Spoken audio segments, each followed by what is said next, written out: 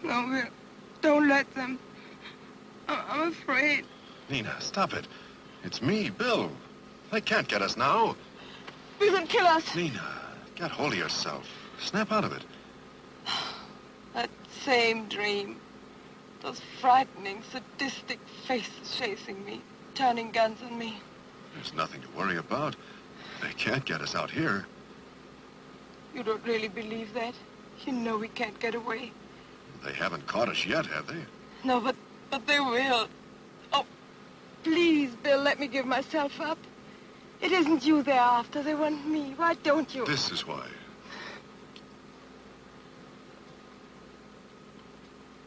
Well, we'll have to stop at the next gas station. Bill, I hate to stop for anything. Well, we can't run without gas.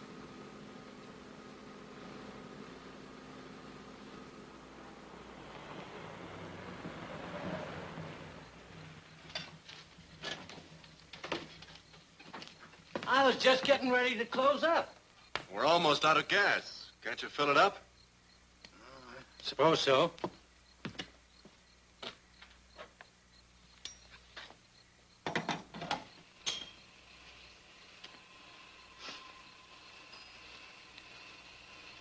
From California, huh? Yeah. Why? Oh, nothing. A lot of California cars pass through here. I wonder sometimes where they're heading. Why did he say that? Just to make conversation, probably. I don't believe it. There must be some reason why he's so curious. Take it easy, Nina. We can't suspect everybody.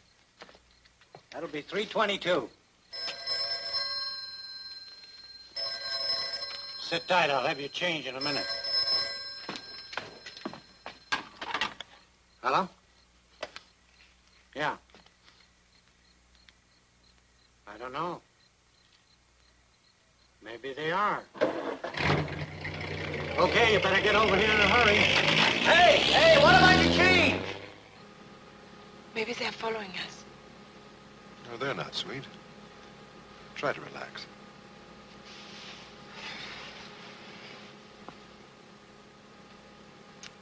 I do wish I had a cigarette. Try the compartment. Might be some in there.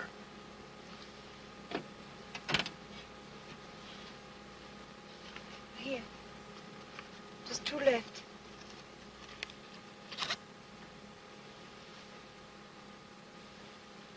Why are these two running away? Bill Jones and Nina Petrovka?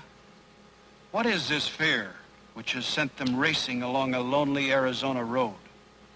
Have they murdered someone? Are the police pursuing them? Is it the Immigration Department or the FBI? Possibly it is none of these.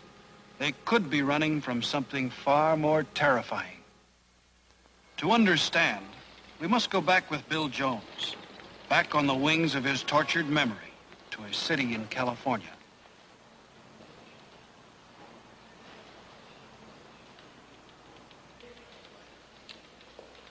I'm sorry, but after you've paid your money down on a home and lot, there's nothing we can do. You mean the government won't do anything after I get fleeced out of my last $2,500? We can't do anything. These real estate firms are not controlled by the government. We tried to warn the veterans, but they're impatient. Sure, the veteran's always impatient, always wrong. But why don't you do something about the way these real estate outfits operate and advertise, so a guy don't end up with a scrubby lot on a hillside way out of town? Yes, we're trying to. But, Jones, you didn't consult us. You didn't even read the small print on your contract. That's what I've been hearing every place I go. So I'm just stuck. That's all there is to it, huh? Oh, no. No, we're investigating these housing projects, but it takes time.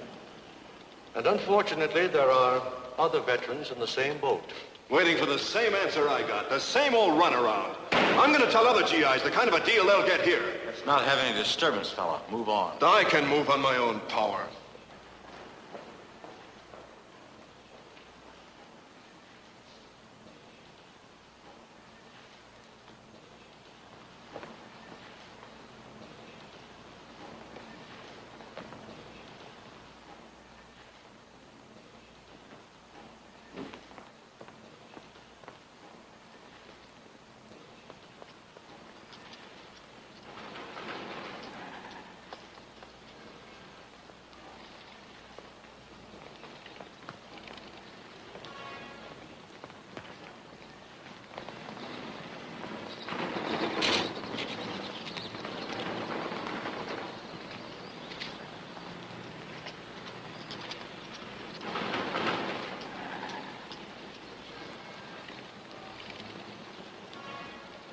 Kind of push you around, don't they?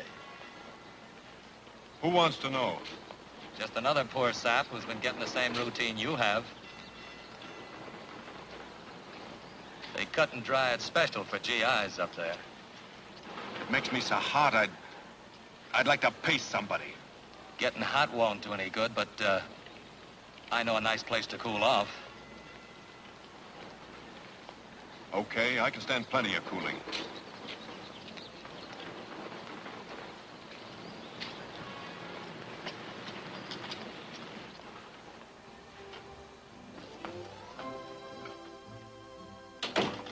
Never noticed this place before. Oh, it's not conspicuous. Just sort of a club for discriminating people. How are you today, Mr. Tyler? Just fine, Bill. How's the bourbon situation?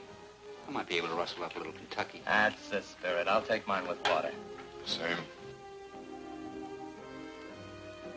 Looks like Tyler's got another prospect.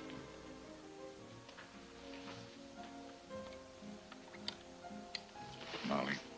Please, Henry, don't make it more difficult. This one's on me. Get lucky today and hit a 2-horse parlay. Jack. Excuse me.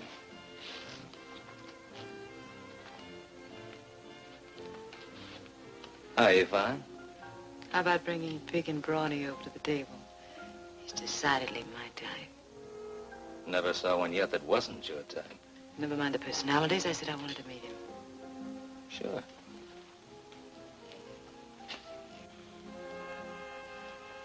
To jail with real estate agents. Life terms. Who's the criminal? 2 more drinks and you'll be giving him the electric chair. Sure, if it isn't Molly O'Flaherty. Don't you love the way he kicks that Irish around? I don't believe I've met your friend, have I? Just met him myself. Try Bill. He'll answer to that. Bill Jones. Jones. The name is familiar. I've heard it or seen it someplace. You must sit up nights reading phone books. Have a drink, Molly? You talked me into it. Better make that 3 doubles. We've got a lot of important drinking to do. Bill just got caught in the same deal that I did. Another pigeon who had his wings clipped. Oh, not that GI housing project. The project without the housing. It's a funny thing about those GIs. You hear a lot about them, but you don't see much about it in the papers. They don't print that kind of stuff. Might frighten other suckers away. All this talk isn't going to help. When's somebody going to do something about it? Somebody is. Yeah? Who? Oh, friends of mine. They had me watching that office.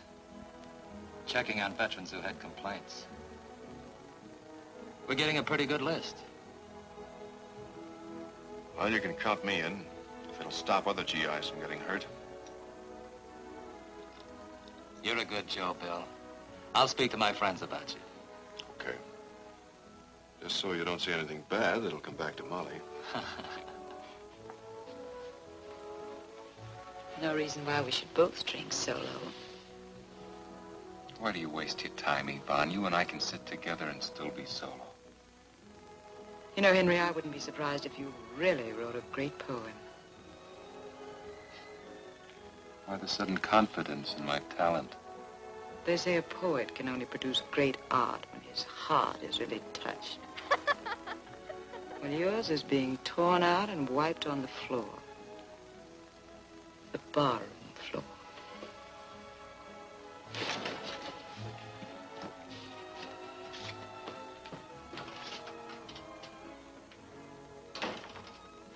Who's the girl you were going to build a little castle in the clouds for? Girl? Don't tell me you were going to live alone and try to like it. There was a girl when I built the house. She settled for something a little nearer the earth. Let's hope she lives unhappily ever after. Let's leave her out of this. I hate to break up this cheery little wake, but I've got to meet Partridge. He's one of those friends I was telling you about. Go ahead. I'll try to get him up in the clouds again. Good. Look, Bill, meet me here tomorrow. I'll tell you more about these friends of mine. I'll be around. So, I see whose type he is. I didn't get a chance to talk to him. Molly moved right in. Oh, I wouldn't want to compete with Molly and lose my amateur standing.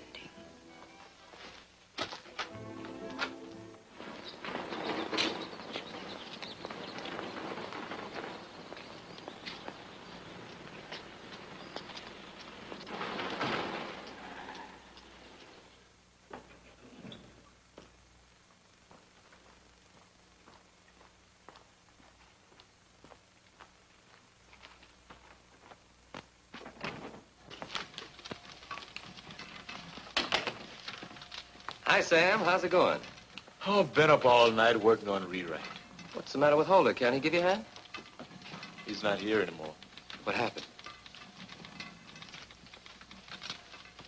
Mr. Partridge been around? Yeah, he's in there. Thanks, Sam. Come in.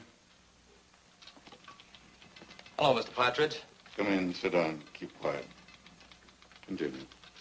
How can I compete with other papers if my best reporters disappear overnight?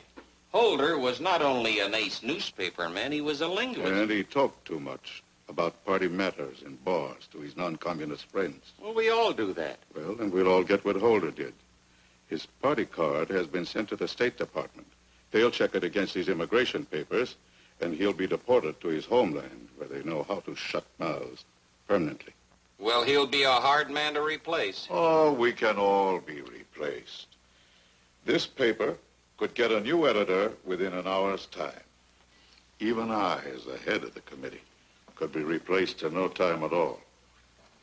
And you will be replaced, unless you bring in some recruits who are not hobos and stumblebones. That's what I wanted to talk to you about, Mr. Partridge. I collared a good one today. Bill Jones, 100% American type, good war record, plenty of gripes. Sounds all right. Does he know that he's not joining a Tea Party? I don't think we'll have to worry about that. If we promise him justice for the GIs and maybe a job for himself, he'll go for it. Promise him anything. When we get him into the party, he'll find it's not so easy to get out.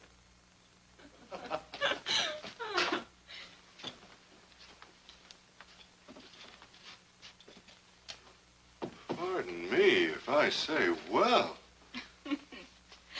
Now that you're properly impressed, you can relax and have a good time.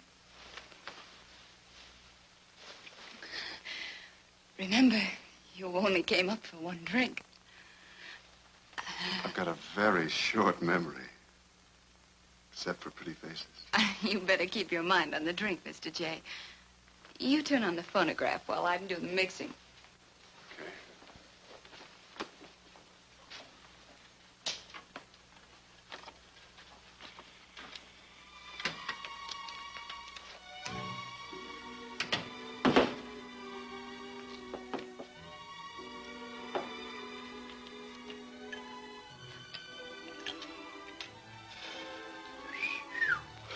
Well, What's the matter? who died and left you the fancy library?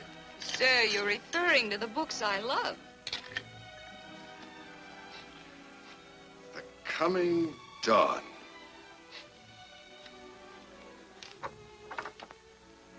Kind of heavy going, aren't they? At first, maybe. But you get to understand them if you stick at it. I always heard commies peddled bunk. I didn't know they came as cute as you. And you're not going to be shocked and walk out? What's there to be shocked about? I just think it's funny, that's all. There's nothing so funny about it. Not if you stop to realize that the party's been behind every decent cause in this country. The war against fascism and the labor movement. Look what it's doing today, fighting for the minorities, the Jews and the Negroes. Oh, I can't get steamed up over causes anymore. Except for the Boy Scouts. I still believe in Santa Claus. I never got to know much about Santa Claus. When I was a kid, my father got starvation pay in a shop that wasn't organized. My mother broke her back over the stove and wash tubs, trying to make ends meet. You must have come up on a fast elevator. I came up the hard way. Factory jobs and night school. And then I found out some of my friends were in the party. They started helping me, giving me a different slant on things. They showed me it wasn't me or my folks that were wrong. It was the system. Well, I'll admit I don't understand all the ideology and some of the big words. But I do know what they're trying to do. To end once and for all the exploitation of humanity. That's the only cause of poverty and suffering. Pretty big speech for a little gal. But I mean it, Bill. Why do you think we're so interested in you? Can't be my money. It's because you lost your money in that housing deal. That's the kind of thing the party's fighting against. We're for people, not for privileges or property. Sounds good anyway. We're getting too serious. May I have this dance, Mr. Jones? Sure.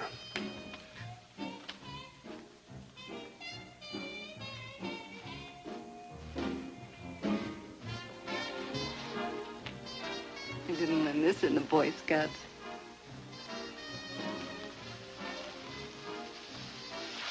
Bill, maybe you better go home. Take this along. Read it. So, it's all been just a come on for the party. Oh, don't say that, Bill.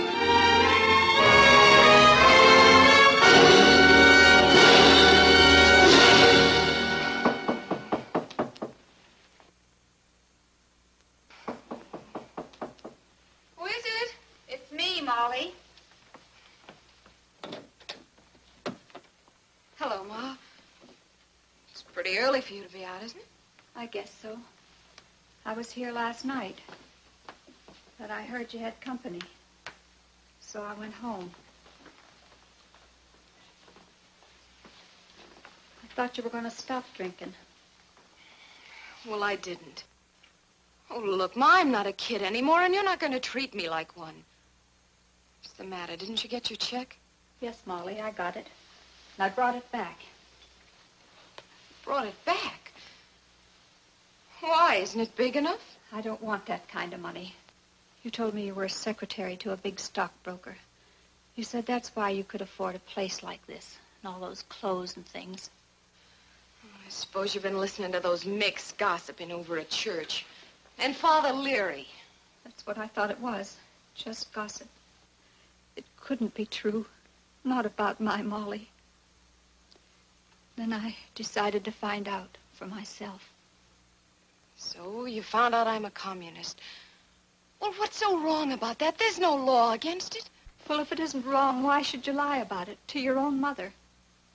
I don't even know what communism means. But it can't be good making you do these things. What things? What was the woman in the Bible doing that was taken in sin? Look, Ma, I don't care anything about that Bible junk. I'm doing all right, and I belong to a party that's going to make the world over. that people don't get the kind of a raw deal my father got. What raw deal? Your father worked hard and made a respectable home for us. He and I tried to bring you up the best we could. But it's beginning to look like we didn't do a very good job of it. Oh, what's the use? You don't understand. I guess I don't. The only thing I can do is keep on praying.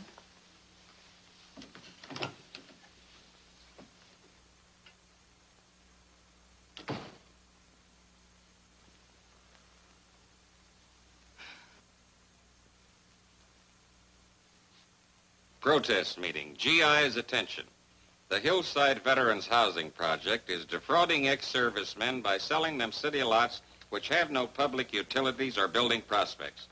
Demand action from your district attorney's office, your city council, and the grand jury. GI's protest. That's the idea. That ought to stir them up. You know, it's a shame about those poor boys, the defenders of our country, stripped of their pension, of their life saving. That sounds like one of my editorials. Well, I better be on my way. Oh, you'll have to wait for Nina. She's in charge of the picketing, she and Yvonne. Women in charge of a demonstration like that? There might be some rough stuff. Fist fights, a few broken heads. Well, I'm afraid that you've forgotten Nina's background. She was a communist in Europe years ago, and she knows strategy and tactics. Thanks for the kind words. Hello, Nina. Hi, Nina. How are you today, Miss Nina? Fine, Sam. Very good. I have arranged to have some students and professors in the crowd. And I'm going to have a flock of GIs there, spearheaded by some of our tough recruits, like Bill Jones. He's still playing along? And getting more steamed up every day. He's so sore at the housing project and the government, he'd swallow anything. Good. Nina, you might give him a little special attention. All right, Earl. Let's get on.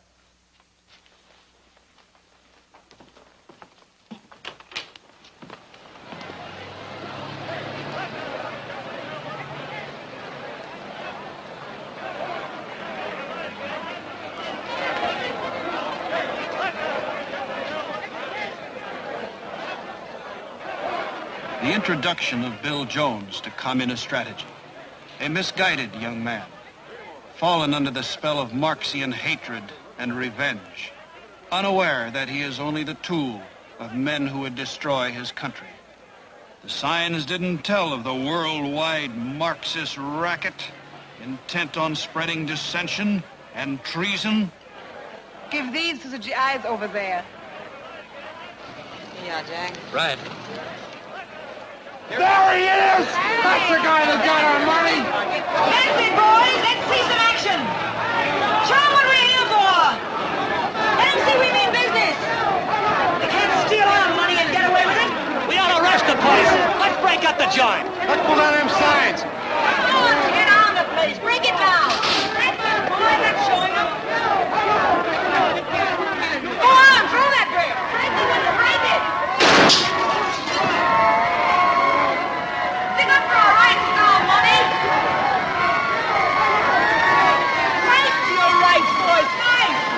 Get rid of these. Huh? Take my arm, start walking. Okay.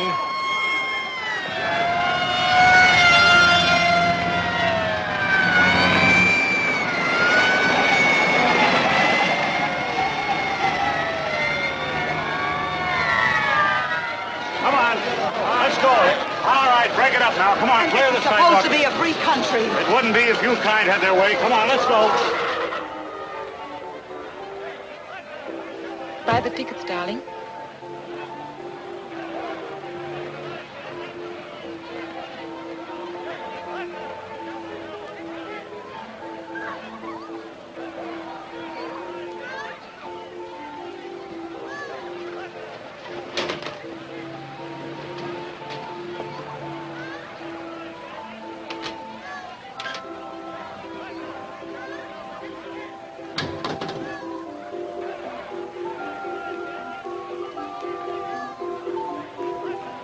I don't mind being taken for a ride, but why pick me out?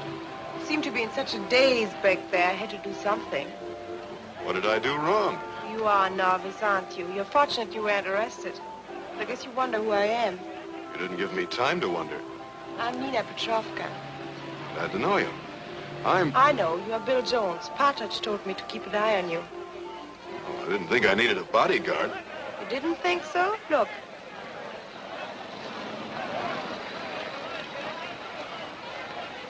Some of them might be on their way to jail. Well, I don't exactly like the idea of running out on those guys. Very noble, Mr. Jones, but not very practical. We all have a job to do, and you can't very well do it in jail. It's one of the first things you learn. You make me feel like a kid talking to a school mom. Well, I am a school teacher, only not the usual kind. I'm one of the instructors for the party. You mean the party runs regular schools? That's right. They want the recruits to learn the ropes from old hands like me. I practically grew up in the party in Europe. Well, if you grew up that way, I can understand you being a communist. But, You're not very sure about Bill Jones. Just suppose I should ask you what communism is. well, it's the idea of everybody sharing things equally, isn't it? It's the average American opinion. You better get to my classes and get your eyes open. What if a student asks for a date with a teacher? Take that up after you are a student.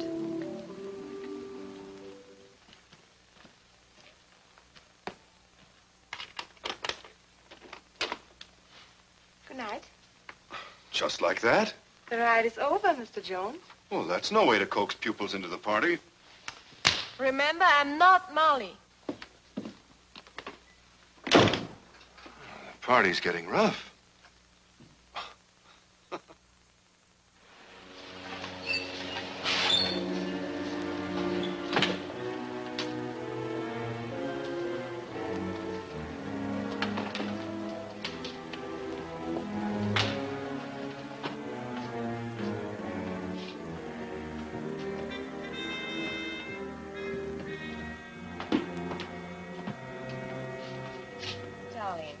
All communist doctrine is founded on the teaching of Karl Marx as embodied in his book, The Capital, and his later works and pamphlets.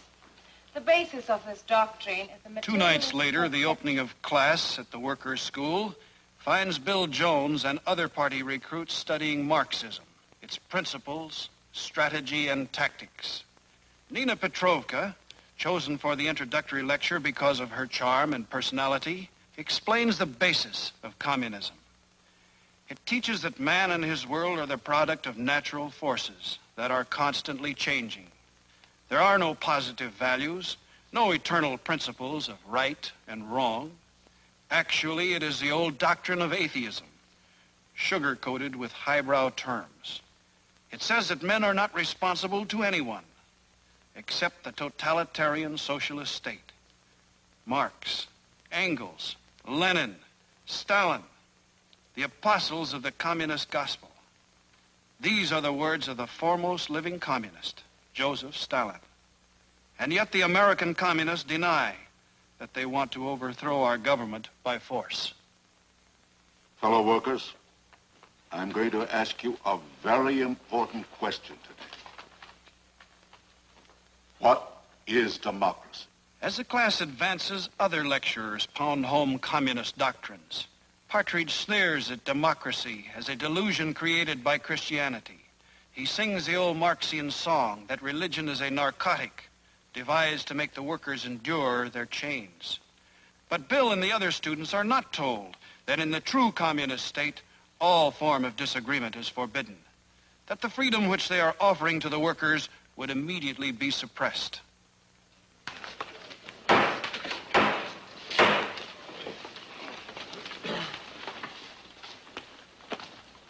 Tonight, we shall begin our discussion of strategy and tactics. Let us be frank, comrades. All around us, we see the bourgeois institutions which are devised to exploit the workers and enrich the capitalistic exploiters. These institutions are the dollar-dominated press and radio, the fascistic churches, the red-baiting senators and congressmen, the befuddled and outdated American laws that stifle progress, Nothing must stand in the way of the onward march of democracy. You have another one of your questions, Comrade Riachi? Yeah. Just what do you mean by democracy, Miss Krause? Well, we mean rule by the people. What else? Rule by all of the people? Of course. Well, then, what do our textbooks mean by dictatorship of the proletariat? Dictatorship by one class ain't democracy. Those things would all be clear to anyone with a proper attitude. But the truth don't change according to somebody's attitude. There's only one kind of truth. That is the Communist Party truth as seen by Marx, Lenin, and Stalin. But they want to overthrow all governments, even the American government, by force and violence. Then we'll overthrow it by force and violence. We'll have our way if it means bloodshed and terror. If we have to liquidate 1,000,000 milksops like you. Keep your head, just join the American Legion. He sounds like a... My friends, is this the kind of democracy you want? Is this the kind of world? He's worse than a fascist. He's a Mussolini-spawned Dago who wants to grovel at the feet of the exploiters of his own people. Dago, huh? And you're the people who preach tolerance, peaceful progress, respect for civil liberties. Well, I tell you, this is the greatest fraud ever perpetrated in a democratic country. Hey, what's the matter with you guys? Don't you recognize a lot of phonies when you hear them? Yeah, sure. Be too bad if you had to shoot your mouth off about this. Well, I'm going to tell them just what I found out. Oh! Hey, wait a minute! Wait a minute, you guys! What are you... Oh!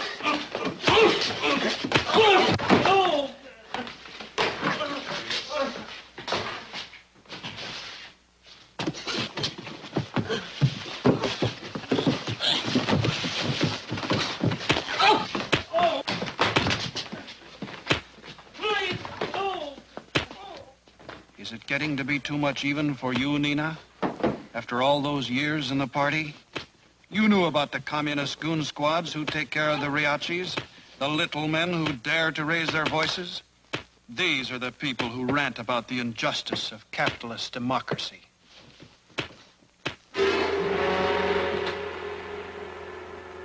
What's the matter with you, Nina? Weak stomach? Or is it your loyalty?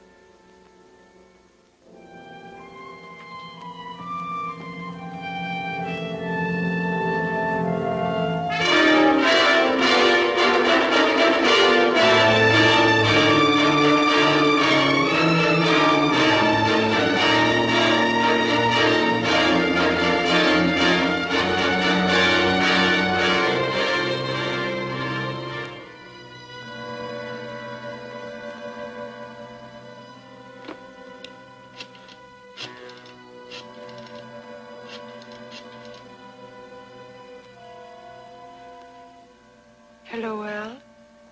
This is Nina. I don't think I'll be able to make it for the meeting tonight. Why not? We've been counting on you as usual. Oh, well, take this night off then and get some rest. All right, Nina. Nina's sick. She's been working pretty hard lately. I hope it's nothing serious. It might be more serious than you think. I'm beginning to wonder about Nina.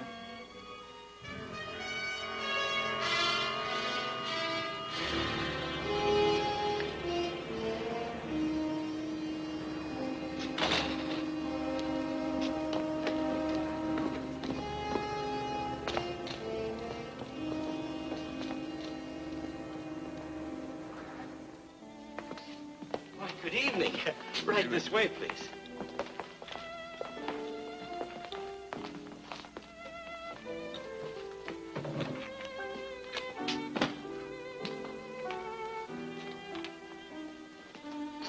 It's a nice little place. Do you come here often? When I want to get away from party members.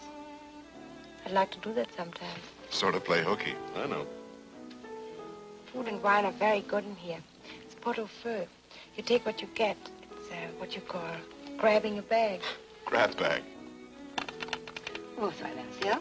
Come Comment ça va ce soir, madame? Oh, très bien, merci, mademoiselle. Hein, monsieur? Voilà. Hein?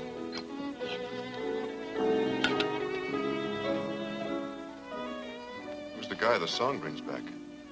It wasn't the song, and it wasn't the guy.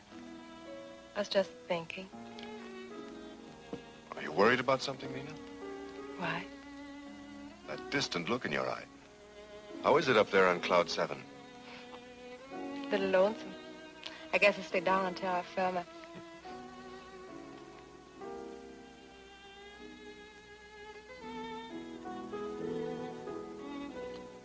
You know, this is kind of an anniversary. You took me up in the clouds 3 months ago today. On the Ferris wheel. Don't tell me you kept track of it. Yeah. Only I wasn't going to mention it. I was afraid it might sound foolish. Why should it? A woman likes to hear foolish things like that. See how wrong a guy can be? I thought you were only a cold-hearted schoolteacher. Here you've got real flesh and blood just like anybody else. Bill, in the part of Europe I come from, women learn to be natural. They say what they think and feel. I don't have to tell you how I feel. It's being talked about. They say that you're joining the party because of how you feel about me. Well, can I still feel that way if I don't join the party? You mean you don't believe in it? Some of their ideas might be all right, but I can't say I approve the methods they use to put them across. This Riachi thing, for instance. I wouldn't talk about Riachi, Bill. As to their methods, my father didn't like them either, even though he was a party leader. Is he still over there? He was shot by the communists. Oh, I'm sorry, Nina. Yvonne, what are you doing here? Just looking around. Wonderful atmosphere, isn't it? For curing a sick headache, or whatever ails you. You know, darling, you should be careful what you say. Other people might hear you and not understand what a loyal party member you are. Other people may not be eavesdropping. Of course, they might make an exception in your case. You and Molly are so gifted at wooing men into the party.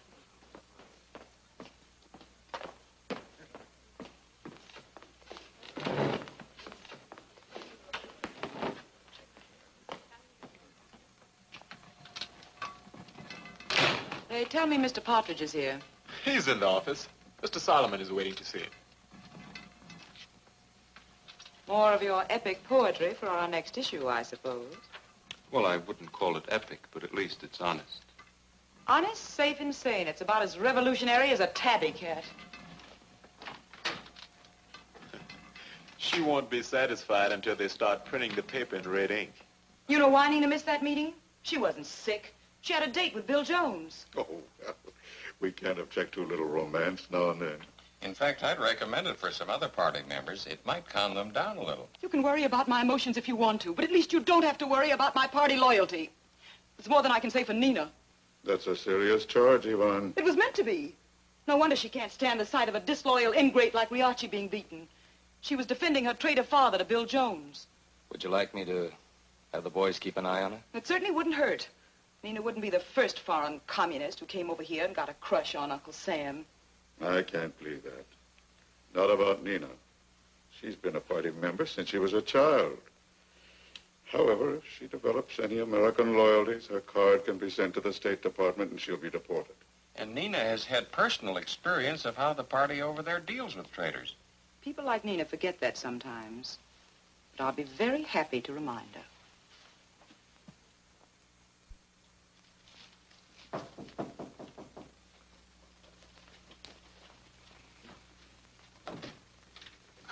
Hello, Henry.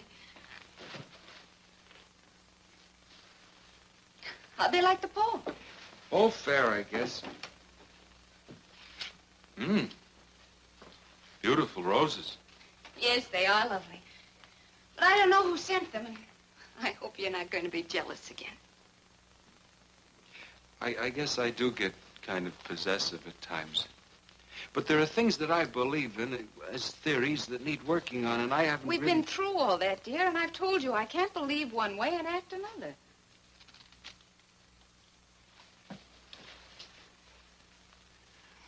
You're just a little kid that doesn't know what she believes in. Incidentally, I'm the admirer that sent those roses.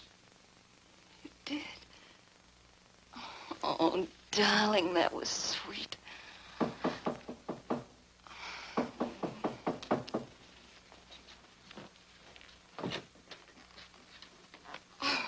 Hello, Father. Hello, Molly. I was in the neighborhood seeing the Mulcahy, so I thought I'd drop by. Well, I'm glad you did. Won't you come in? I'm sorry I didn't know you had company. Oh, that's all right. Father Leary, this is Henry Solomon. Oh, you lad, I'm glad to know you. How do you do? Mr. Solomon's a friend of mine. If you came for the reason I think, I'd just as soon have him here for the sermon. Confidentially, sermons bore me, even my own. Well, sit down, children, sit down. You don't have to stand on ceremony with me. Would you care for a cigarette, Father? Or a drink, maybe? Oh, I'd settle for a cigarette. I could stand a little nip, but it wouldn't be cricket. Right after me making Mulcahy sign the pledge. Poor Mrs. Mulcahy. She has her problems. 6 children and a drinking husband.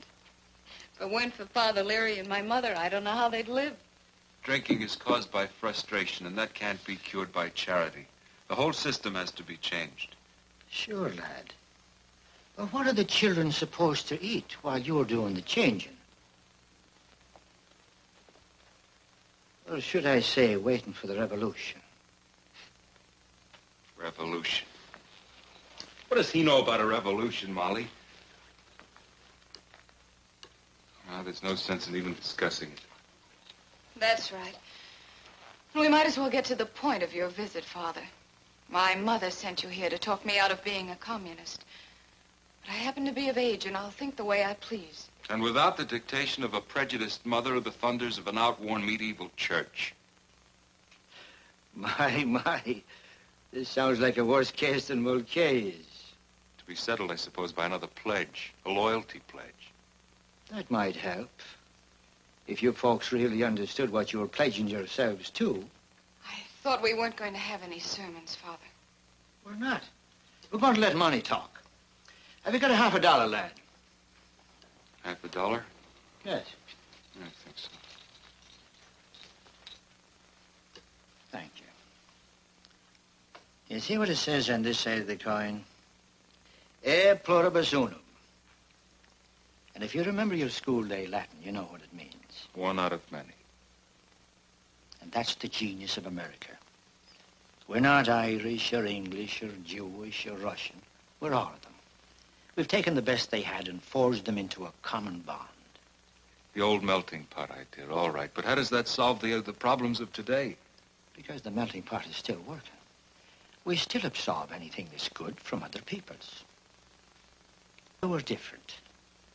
The communists say they have all the answers.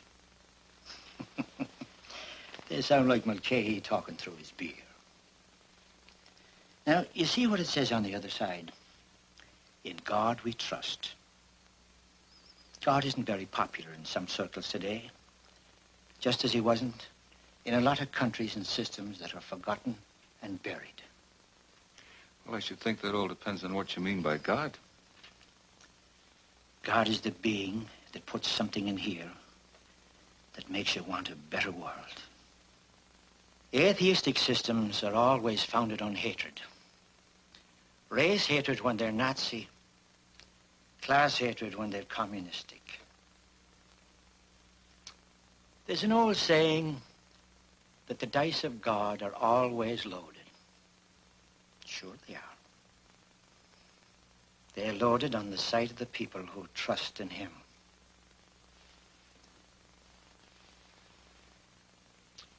Here's your coin, lad. Maybe I better put this in the pool box. Thanks a lot. Charity covers a multitude of ideologies.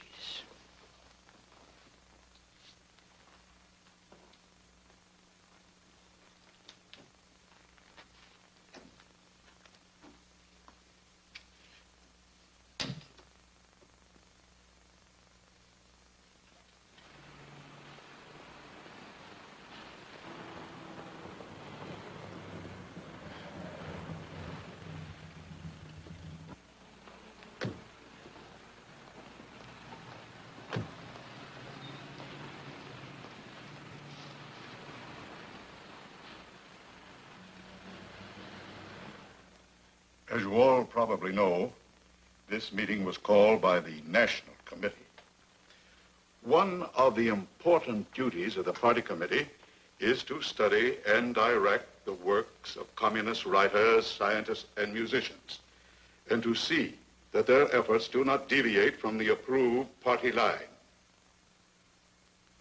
One of the members of this group has been accused of such deviation. Henry Solomon's poem, written in honor of Karl Marx, has been found objectionable. Well, that poem was submitted months ago. Why should the committee suddenly find it out of line? Are you putting your puny mind up against the committee's? I'm just wondering whether it was the committee that found that poem objectionable or whether that decision came from some higher body outside of this country. Henry, why don't you let Mr. Partridge continue so that we can hear what the objection is? In your poem, you spoke of Marx making the ancient dream of paradise breathe on earth, about opening graves where liberty sleep and old ghosts springing forth. These phrases would indicate that Marx merely carried on the work of other men instead of originating his own doctrine. This is ridiculous. Every student knows that Marx developed the ideas of Hegel, and these went way back to Democritus in ancient Greece. You see, he is a deviationist. I knew it all along. Are you conducting this meeting, Ivan? Do you mean to tell me that just because I'm a communist, I have to deny the facts of biography and history? You must follow the communist conception of history, Mr. Solomon. We contend that Karl Marx had no basis in Hegel, Democritus, or anybody else. I heard of things like this being put over in communist-dominated countries. Philosophers being compelled to deny the facts they uncovered. Musicians forced to compose the kind of music that ignorant commissars demanded, and poets and journalists denied the freedom of expression. Oh, but I never thought I'd find injustice like this in America. Solomon, there's just one issue here. Will you or will you not publicly retract the opinions you expressed in this poem? I'd rather say that the issue is whether I, as an American citizen, as well as a communist, have the right to freedom of expression and opinion. Henry, you should know better than that. What you call freedom is license. The license to put your own will against the party line. In all my years in the party, I thought that I could be an American Democrat and a communist at the same time. That if it came to an issue, some of the teachings of Marx might be abandoned. I see now I was wrong. Under the circumstances, I find no alternative but to withdraw from the party.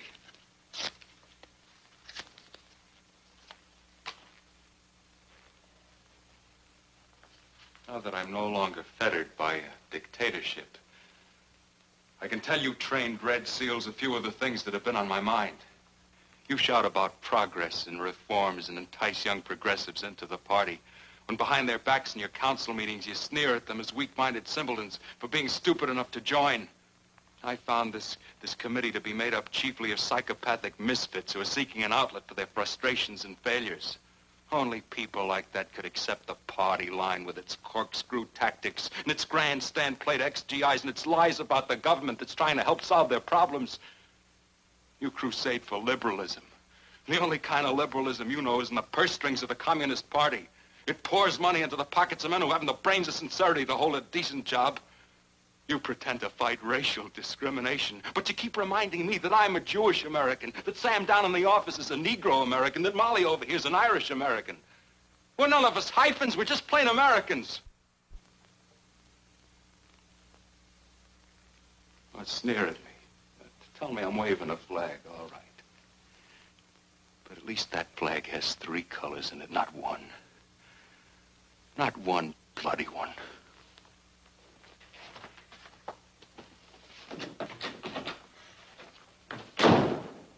What a traitor. Trotskyite.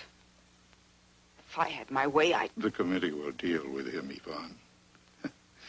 No one places themselves beyond the pale of party discipline merely by tearing up a guard. I think you all understand that none of you are to associate with him until we have further instructions from the committee. Meeting is adjourned.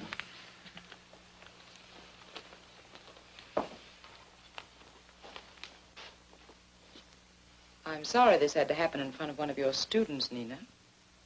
But at least we're beginning to find out who the loyal members are. Come on, Bill. Let's go. Okay. What are we going to do about Molly? Well, I'll have to talk to her tomorrow and tell her what she can expect if she associates with Solomon.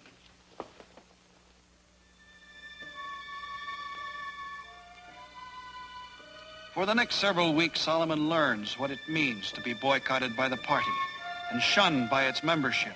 Outcast, pariah, taboo. He has begun to suffer the real meaning of those dismal words.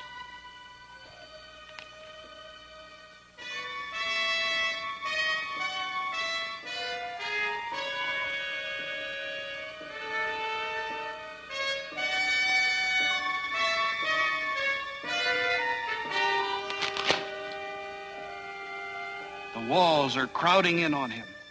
The suffocating boredom of the drab apartment makes him irritable, restless. He must get out, go somewhere, anywhere. For hours, he walks the streets, searching for the friendly face of someone he knows, someone he can talk to and ease his troubled mind. Students from the workers' school who once greeted him as an oracle of the party now are deliberately obvious in their efforts to avoid speaking to him. He knows what they are saying, the cynical gossip as they sneer after him. Solomon the libertine, Solomon the drunkard, Solomon diseased, Solomon the traitor. Boycotted by the newspapers because of his subversive past, Solomon is compelled to take any job that offers. Filing clerk, stenographer. But one after another, he loses those jobs, and always for the same reason. The boss wants to see Solomon. He's been expecting it every hour.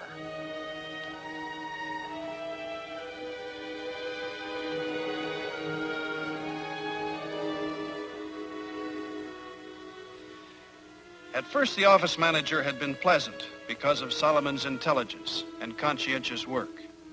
Now he acts like a different man, as though Solomon were his enemy. It hounds him wherever he goes, sent by men who never forgive or forget. Wearily, he tries to tell that he has left the party of his own accord. But like the other bosses, the manager is sorry that it is against the policy of the firm to employ people who mix in alien movements against the United States government.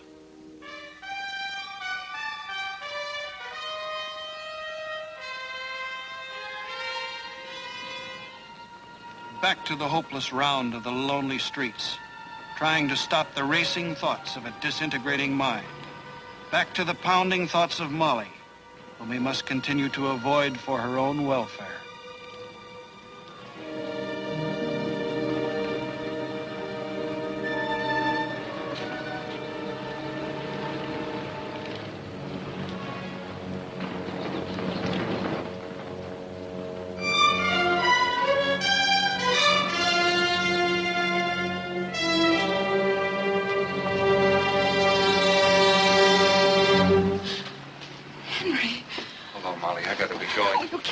Henry. Oh, I've been looking for you every place. I phoned and left messages. I know I've been busy. Oh, you haven't. You're just going to pieces. Darling, you look terrible. I'll be all right. Molly, you shouldn't be seen speaking to me. You don't know the things they can do. Oh, I don't care what they do. I'm through with them. Yeah, I thought I was, too. It's not so easy.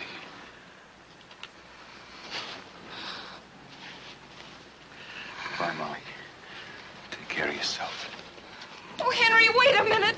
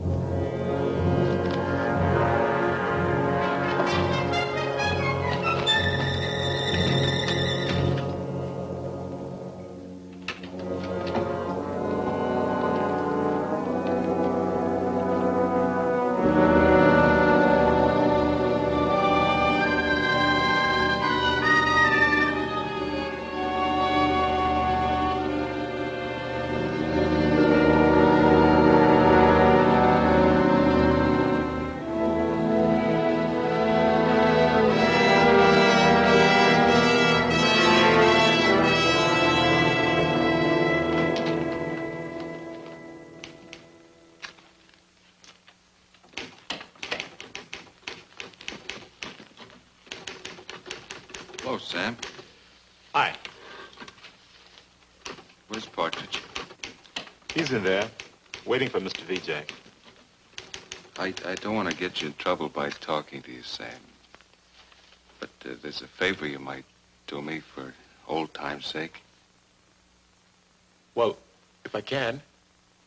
Yeah, well, I may be going away suddenly. If I do, I'd appreciate it if you'd deliver this note.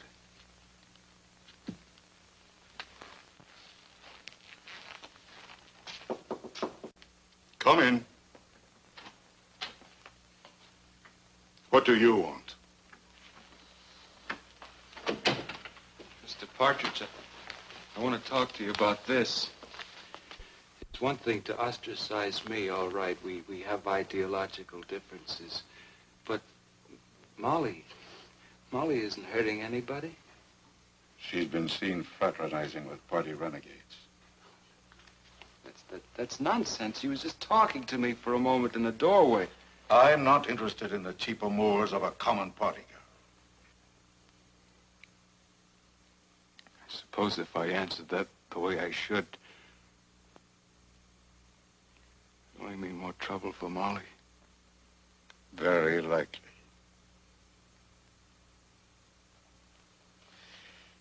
There's just one favor that you could do for her, if you were inclined to be so gallant. You could stop bothering her once and for all. Get out of her life. Get out of everybody's life.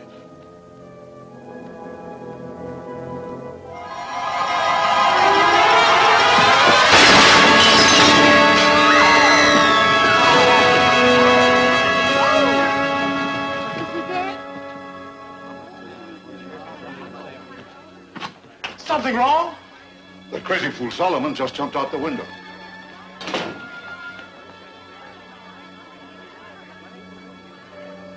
How did it happen? Well, I was talking to him and he jumped. Well, I'd better tell them over at party headquarters and see how they want to break it.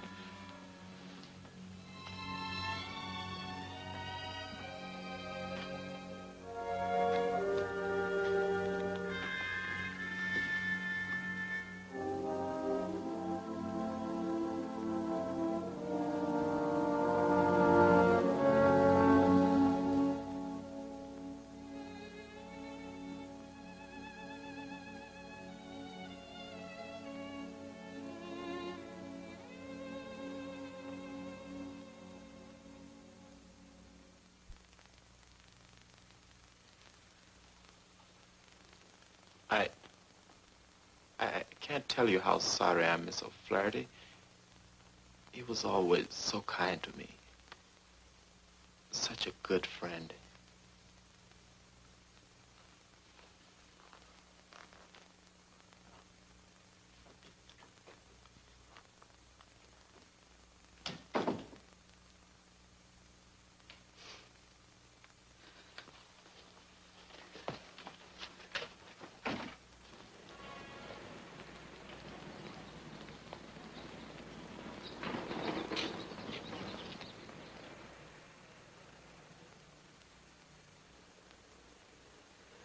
How are you, child?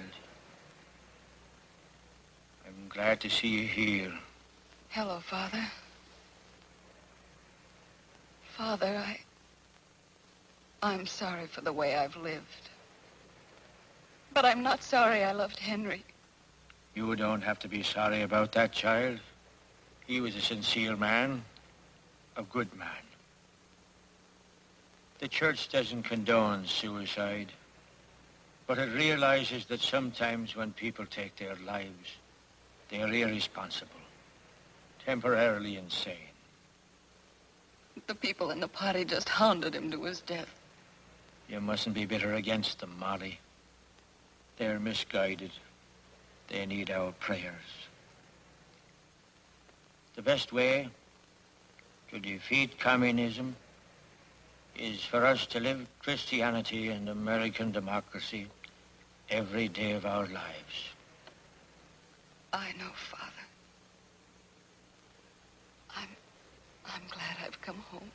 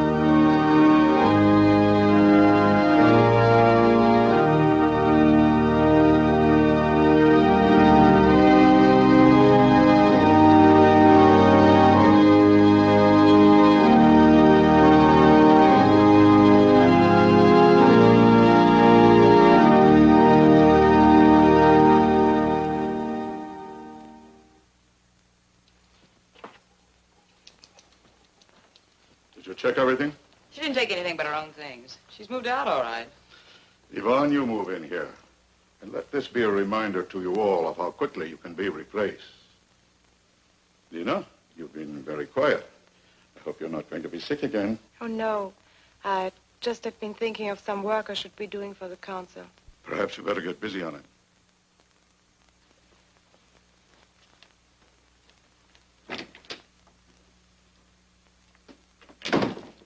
She's still acting odd. More so all the time. Listen, Earl, I was right about Solomon and Molly, and I'm right about her. I tell you, you should do something about it. I'm going to. Have her watched from now on.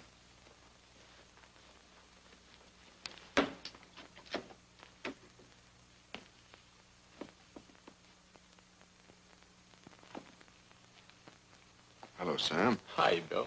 Has Nina been here? No, I haven't seen her today.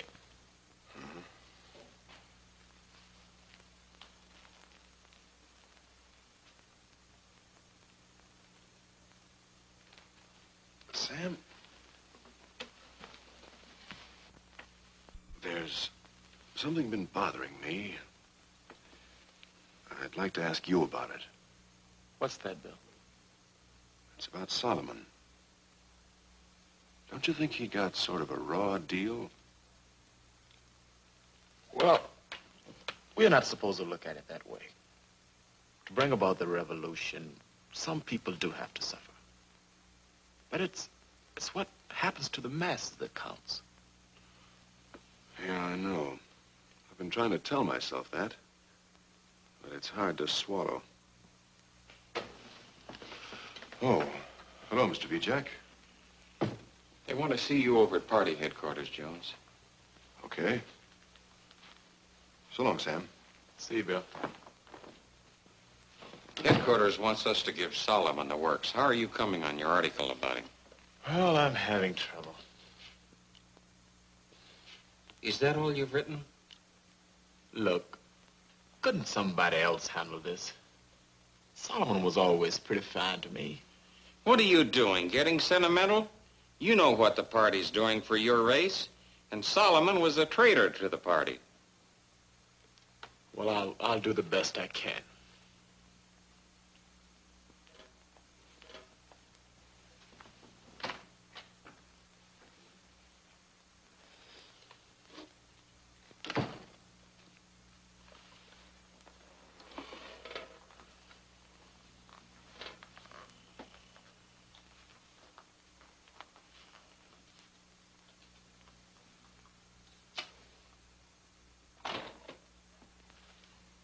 Hello, Dad.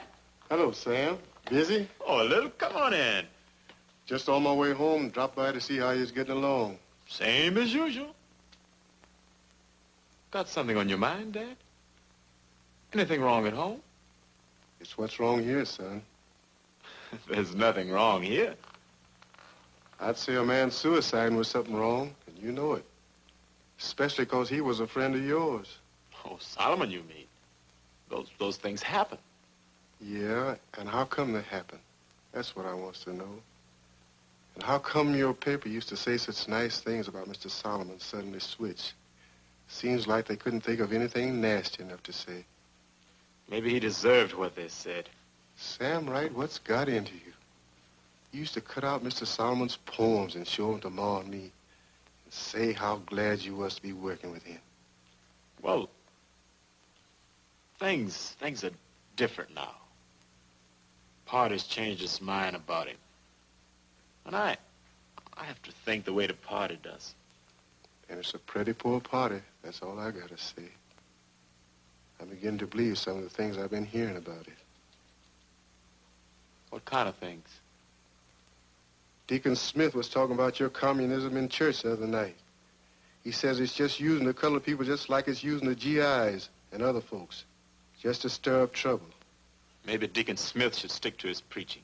Look here, Sam. Don't you go upstaging me and my friends. Deacon Smith has read a few books, too. I'm sorry, Dad. I didn't mean any offense. Deacon Smith says slavery ended in the United States more than 80 years ago. But right today, there's more slaves in communist countries than there are any place or anywhere. From what you tell me, About a man having to think as the party dictates, looks like we're having slaves here again. Come on, chuck it all, Sam, and go on home with me. That's what Solomon said in his note to Molly.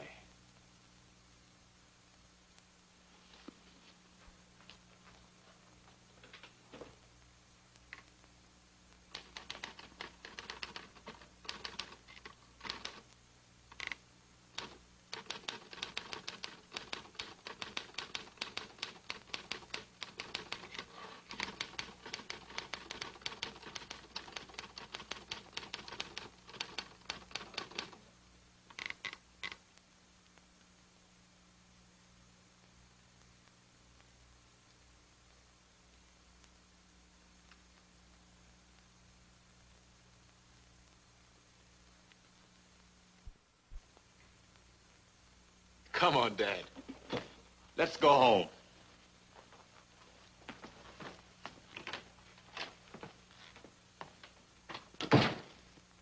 Sam. Sam.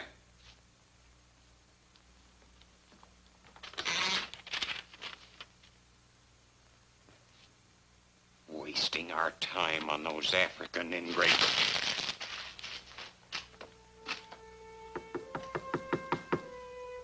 Who is it?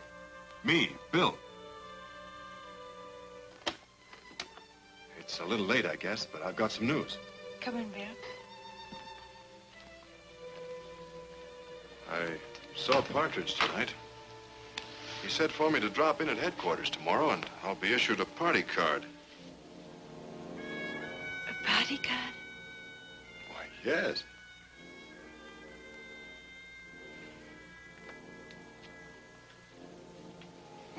What's the matter, Nina? What's come over you? Must be something about the party. But you've been trying to get me in, haven't you? I've been trying. There was Tyler and Partridge and Yvonne. But they handed me over to you. You had me to your lectures, took me to meetings, showed me around. I've been trying to show you what communism really is, hoping you would leave it alone. Instead, you are accepting it. Not completely. I told you that. Maybe I wanted to be whatever you were. Think the way you did. I don't know what to say. I came here to fight for the people's rights. But then I found that the people here have everything communism promises and denies wherever it seizes power. Well, they can't seize power here too easily. Not with only a few thousand members. But that's what they want you to think. In every country, communism has conquered. The party membership was small. That's what they want. A small and highly disciplined group of fanatics, backed by thousands of fellow travelers. You should know if anybody does. Only I wish you'd told me all this before. I was afraid to, Bill. When I signed my immigration papers, I denied that I was a communist. And if you try to leave the party, they'll tell the State Department. Have you deported? I've got so that I don't care about that anymore. But I care about you. And I know what would happen if you would take that card. I don't want it to happen to you, Bill. Darling, we've got to get away from here. I couldn't get away from here, Bill. Let me show you.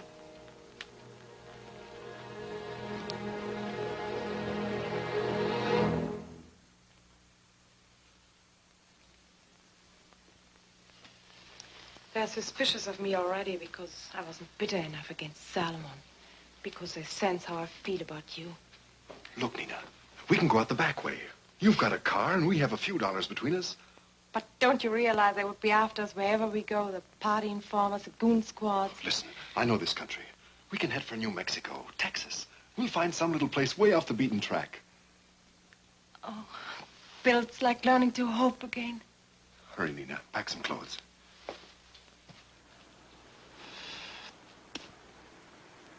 Ought to be coming out pretty soon. Maybe he's staying. Now, what hurry ain't? Hurry, Nina, let's go.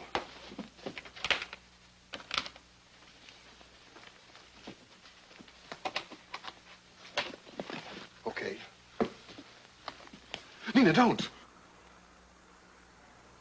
Hey, see that?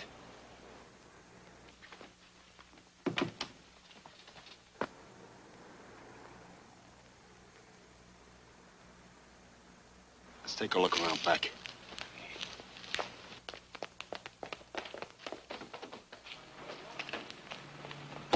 Wait a minute. Hello, Miss Petrovka. Going somewhere? For a ride, maybe. You don't need a suitcase for that. We're taking you two to see Partridge. You're not taking us anywhere.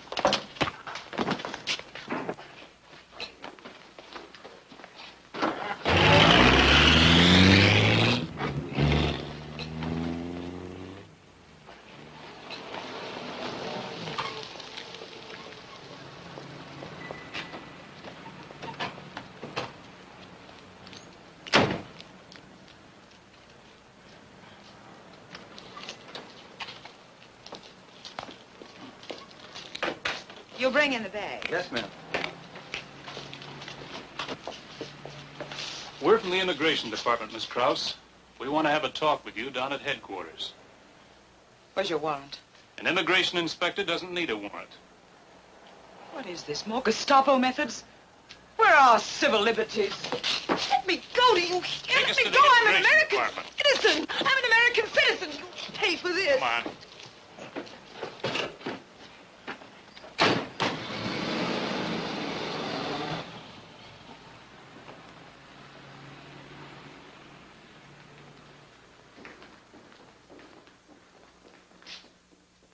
Where were you born, Miss Krause? I refuse to answer this, Gestapo. I'm an American citizen. That's what we're trying to determine. If everything is in order, we'll let you go with an apology.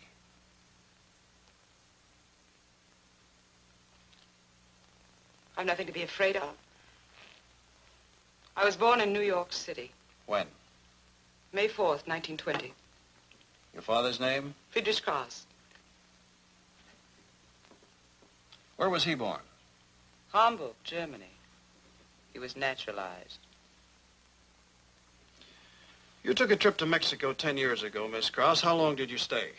3 months. It all seems to check with our records. I'll just sign this statement, Miss Krause.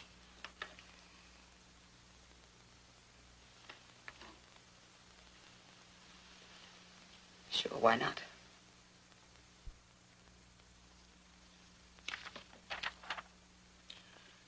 Now we'll just check this with the old files. This doesn't check. What? What doesn't? The signature you just gave me is in a different handwriting than the signature of Yvonne Krause on her passport application.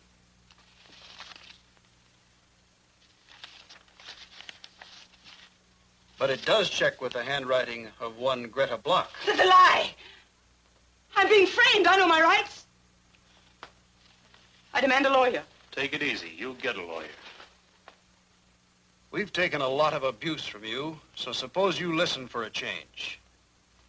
We've been watching you not only because of your communist activities, but because of your loudmouth disloyalty to the United States government. While Inspector Riggs kept you under surveillance, we made an exhaustive check. We found out the real Yvonne Krause did go to Mexico in 1938 to open a pottery business, but we lost track of her, and so did the Mexican authorities.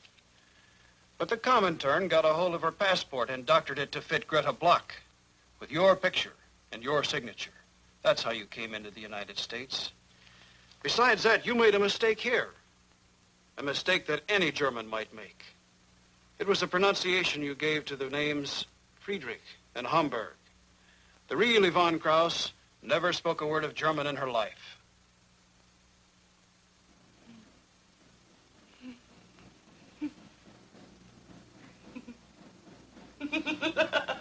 You're too late.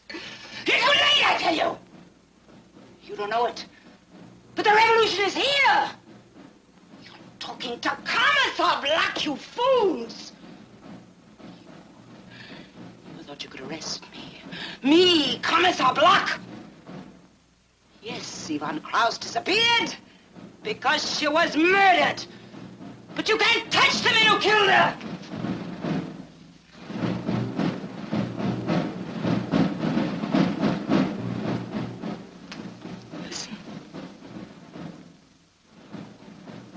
Hear them. Hear their drums. The Red Legions. They're entering the city. In a few minutes they'll be here, then we'll stand you against a wall. Hear them.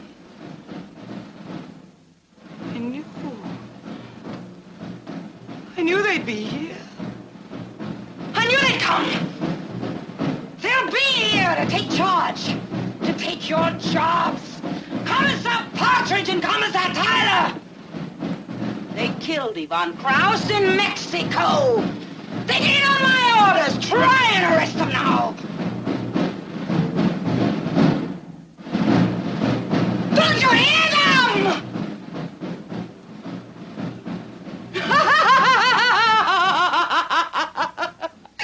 You fools! Don't you hear them?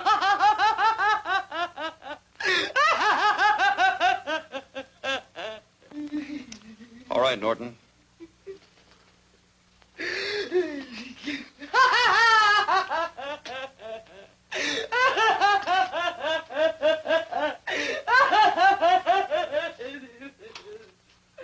Psychopathic. Well, that's that. I only wanted her statement for clarification. We have files of evidence tying Partridge and Tyler into the murder of the original Yvonne Krauss. Good. Benson and Schultz were pulled in for the murder of young Riachi. Their confessions also implicate Partridge and Tyler. You'd better bring them in while I go into the case of Nina Petrovka. So now we understand what Bill and Nina are fleeing. Why their objective is an obscure hideaway halfway across the wide and sprawling continent. What's the name of this burg? Talbot, but don't ask me where it is. Well, it's in Texas. We know that much.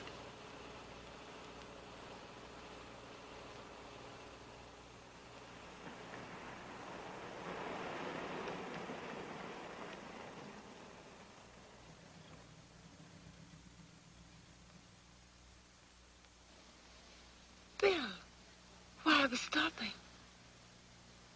I've been thinking, Nina. What are we running away from?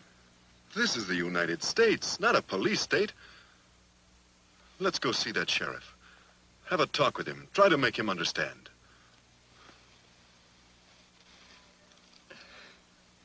All right, Bill.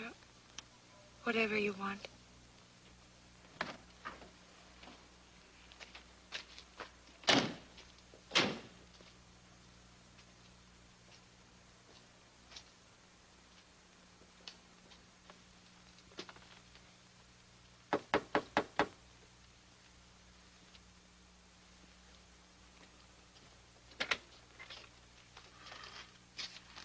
Howdy. What can I do for you? We'd like to come in and talk to you. Sure, come ahead.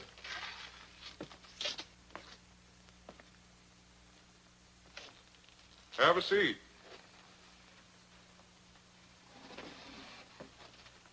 Okay. Shoot.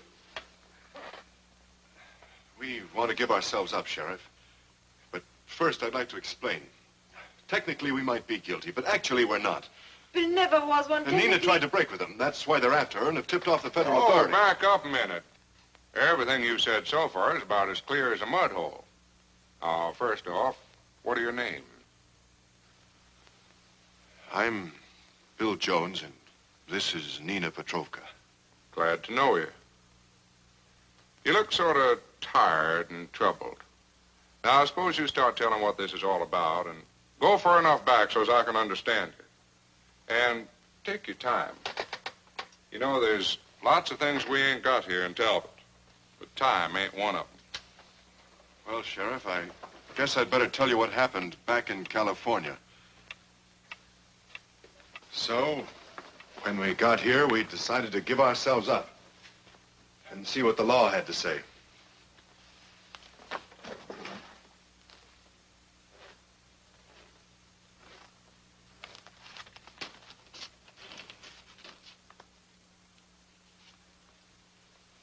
You know what? You folks have been running away from yourselves. From the fear in your own minds. Why, you've been messing around so long with the intrigue and underhanded methods of the communists that you've begun to think everybody acts the same as they do. You're no more wanted by the authorities than I am. But you don't know how they operate. They must have tipped off the State Department. Supposing they did. Federal government won't take any action until they make an investigation. And when they investigate, they'll find out how things are. You know, I read a lot of books. I have to keep up with things. And from what I understand, the communists don't give nobody a second chance. Now, that's where the United States is different. We give folks just as many chances as they deserve. Suppose this young lady of yours did perjure herself to government a few years back. She wouldn't today. Why, right now, she's probably a better citizen than lots of us. Because she knows the meaning of something that Bill Jones was trying to throw away. Guess you got yourself a little confused, eh, Bill? But not too confused to pick one of the swellest lookers I've seen in Texas. And that means I'm talking about the prettiest gals in the world. Well, don't mean to run out on you kids, but I got to drive over to the next county and pick up Mike Tolliver. What did Mr. Tolliver do? He got himself drunk. I gave him 30 days, but the judge agreed to let him spend it in my jail. Kind of funny laws you have around here. Well, Mike's been shooting off his mouth that he can beat me at checkers. So we're going to find out.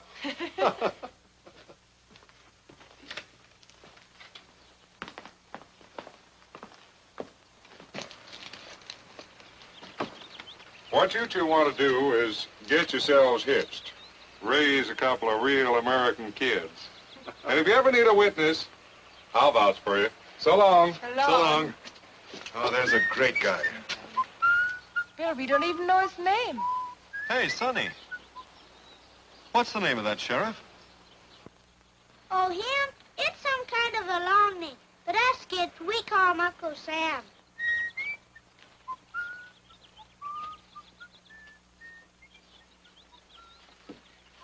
Well, you heard what Uncle Sam said about getting hitched. And raising some real American kids. All in favor say aye.